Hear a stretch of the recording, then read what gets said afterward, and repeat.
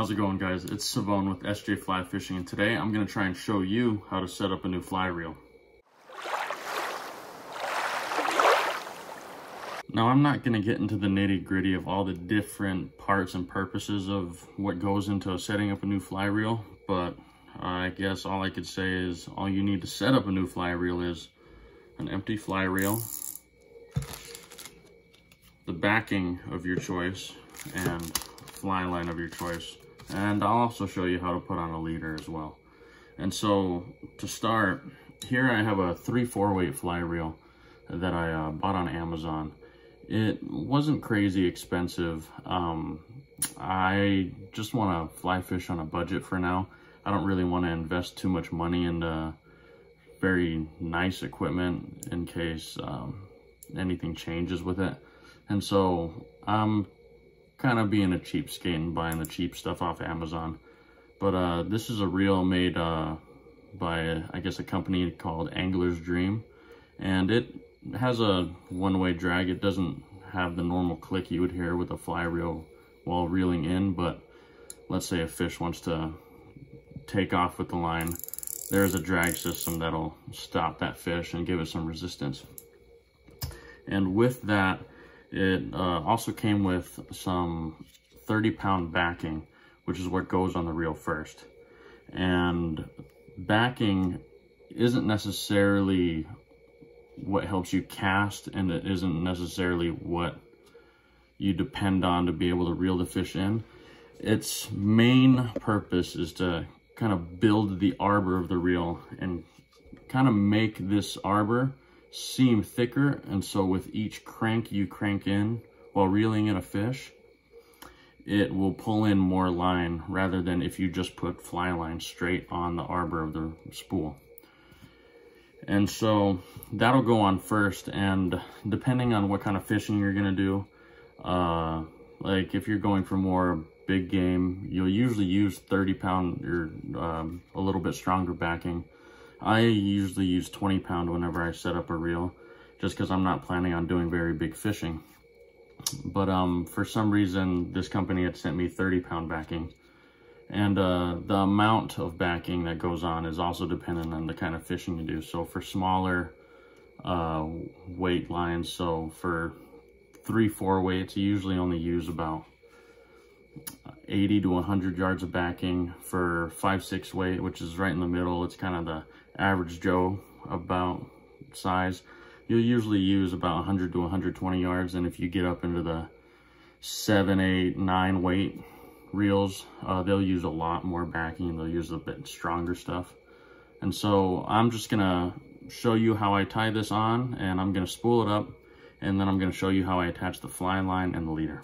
So whenever I'm setting up a reel, whether it's for spin fishing or anything like that, I like to take the reel and I actually put it on the rod, and I'll also take whatever I'm spooling onto the reel, whether it's monofilament, braid, or anything like that, and I'll put it through the first guide. So I'm able to kind of use that first guide as a tool to straighten the line, make sure it's feeding under the reel straight, and it kind of makes everything a little easier. And so the knot that I'm going to show you guys how to use to just to attach this backing to the reel is going to be the uni knot. Now, you can use the more traditional arbor knot, which is what most spinning and bait casting guys use when they put line on their reels. But I learned this method from watching Mad River Outfitters video on how to set up a fly reel, and it kind of makes it a little easier for me, at least. I like using this knot. It's not a very hard knot to tie. And so once we've got that on there, to make the uni knot, you take the standing end and you take the tag end looped around the reel, and then you take them both and pinch them, and with the tag end you kind of loop it around and you just create a loop. See, the loop isn't going around the standing end, the loop is just right next to the standing end. And so with this extra tag end, you take it and you wrap it around. I like to do 5 times. It's really your own personal preference. I prefer 5 just because it makes a real nice, strong, tight knot. And so once I have it looped through 5 times like that, I like to just kind of pull on it a little bit just to establish the knot. Kind of like that. But I don't like to completely cinch it down yet. And so once I have that knot kind of established there, I'll just hold on the standing end and I'll pull it down until it cinches down on the fly reel. I'll even hold the spool to make sure it doesn't spin and kind of just really pull on it. And sometimes I'll take my fingernail and push the knot down onto the spool just to really make sure it's on there tight. I give it a tug on the tag end as well. And kind of just finagle it back and forth until you feel like the knot's nice and strong and down on the reel. And there's no need to leave this tag in, so I'm gonna go ahead and use my nippers to take that off.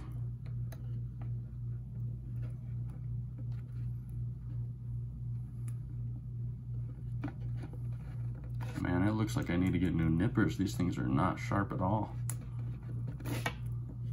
Here we go. And after messing with it and trying to clip off that tag end, I'll go ahead and re-tighten this down. And so once I have that, I like to pull all the slack through. Now you can use like a buddy system and put a pen or something through the hole in the middle of this spool, and have them stand out and hold it for you while you reel it in. But I don't have anybody here to help me with that right now. So I like to set the spool down so once I reel it in, it's able to come off the spool, kind of like the way line comes off of a spinning reel whenever you cast. And to make sure that the line goes on tight, I also like to pinch it up here with my fingers and reel it on at the same time. And you can see that the line tightens up, but it's also coming off the spool in an even manner. And I'll spool the backing on until I feel there's a good amount that it will provide enough support for the fly line, but also still have enough space to fit the entire fly line. And so I'll spool this up until I feel it's ready, and then I'll get back with you guys when I'm gonna attach the fly line. Okay guys, so I've got all that backing on. I didn't put a crazy amount on. I think it's substantial. I made sure to leave enough space between the frame and the backing to make sure that I am pretty sure I'll be able to fit all my fly line in there. And so to attach my fly line, I'm just gonna pull out some of this backing so I'm able to do the knot that I'm gonna show you guys. And so when you buy fly line, I suggest that you actually pay for a nice fly line that has a good reputation. Please don't do what I did and buy cheap fly line, because more often than not, it'll come in just a bag and not on a spool, and you'll have a tangled, horrible mess like this. So I'm just gonna have to deal with this and work around it. Sometimes you gotta persevere through things like that. And so on a fly line, if it doesn't come on a spool, it'll have an end that has a sticker on it that says this end to reel. And fly line that comes on a spool will also have this. And so this is the end of the fly line that's gonna get attached to your backing. Now I know the sticker says this end to reel. I wouldn't just put straight fly line on a reel. I would put backing on it first and attach the fly line to the backing. And oftentimes it'll also have a welded loop in it, whereas this one doesn't. So I'll show you what not to use to be able to attach that. And the other end of the fly line of this one actually does have a loop. One I bought previously didn't have a loop. And so I'll show you how to attach the leader to this end in a second. And so with this end that's going to get attached to the backing, we'll go ahead and take this sticker off, and I'll show you how to use a kind of a nail knot tying tool to be able to help and create the knot we need to be able to tie on our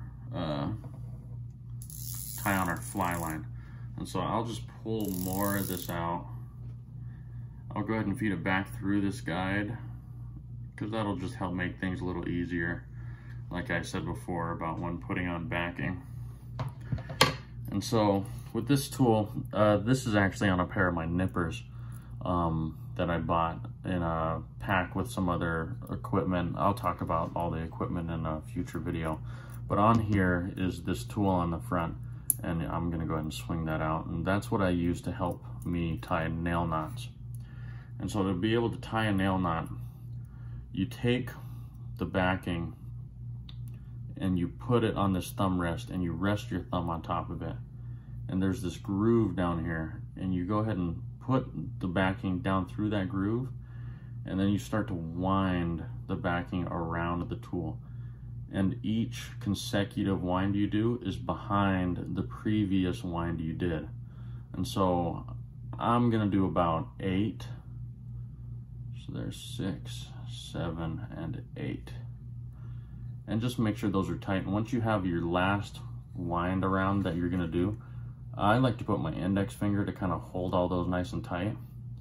And with the free tag end, I like to, sometimes if it frays, I'll burn the end of it like I did with this, because it'll just make it much easier to feed through the tool. So you feed it back through the tool until it comes out of the front. And sometimes it'll be a little stubborn and not want to go through. Just kind of keep working with it, keep kind of messing with it until it wants to come through. And if it really doesn't want to come through, you can go ahead and start over. And so I've almost got it here. It's really close to coming out. I'm gonna go ahead and slide this and all these winds up a tiny bit. And keep working this thing through. And let's see, it came back out, so let's try one more time. Yeah, so this is giving me some trouble, so I'm gonna figure this out on my own. I'll get back to you once I get it back through the tool. Okay, so I finally got that tag end through. And so to attach the fly line, you're gonna go ahead and feed the end of your fly line where I have that sticker that says this end to reel, and you're gonna feed it in through that tool until it comes out of the other side. And then some people will just pull it tight. What I like to do is kind of hold on to the tag end of the backing, and also pinch all of the wind arounds and kind of just pull them off, and kind of situate the knot so it's all nice and even. Then I'll kind of pull it a little tight so it'll hold on to the fly line. And if you want to be very peculiar and really cheap about every single inch of your fly line, you can go ahead and take your fly line and slide it through that knot so you can use as much of it as possible. And once you're ready to tighten down that knot, just take the tag end and the standing end of your backing and just really cinch it down, really tighten it. And that's how you'll tie a nail knot. And I mean, that knot is strong. That fly line is not gonna go anywhere. And so after that knot's done, I'll take the nippers and I'll cut off the extra backing, and I'll cut off that little bit of extra fly line that's on the back there, just because those are parts that aren't necessary. And so we've got a nice strong nail knot there. And so just like before with spooling on the backing, you'll go ahead and spool on the fly line now that it's attached to the backing. And so I'm gonna do that, and I'll catch up with you guys once I'm done, and I'm gonna start putting on the leader, and I'll show you guys how to do that. Okay, so after what seemed like forever, I finally got the fly line untangled and put on the reel. And so as you can see there's still a little bit of space in between where the fly line is and the frame of the reel. And so that's pretty good. So I estimated on a pretty good amount of backing to put on there. And so now we're gonna put a leader on. And so like I was talking about before, this end of the fly line has a loop in it. And so with a leader, we're gonna do a loop-to-loop connection. And this actually came with the leader. And so another thing with leaders is they don't come on a spool because they're so small. And so you find what's called the butt section of the leader. And the butt section is the big, thick part. And you take this butt section, and it's usually what's wrapped around the whole entire thing to keep it coiled up. So I like to just hold it in one hand, and I'll take the butt section with the loop, and I'll feed it through once, twice, 3 times. And then I'll look and see if it'll go a 4th, which usually it does. And there we go, a 4th time. And then I'll check again for a 5th time. And it looks like it's done for now.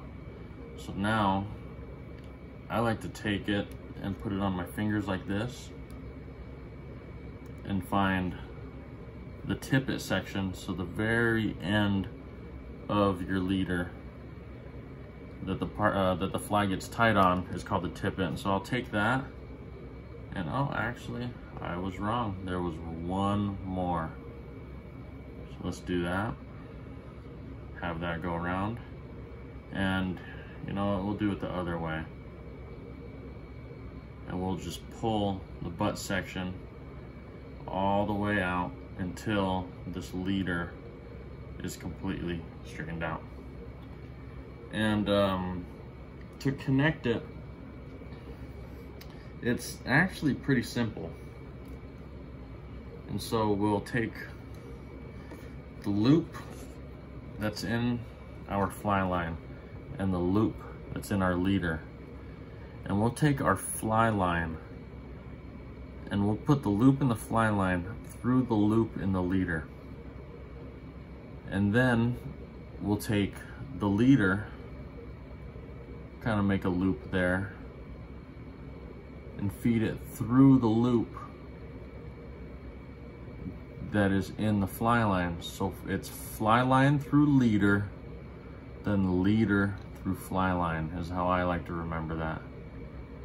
So let's feed that through.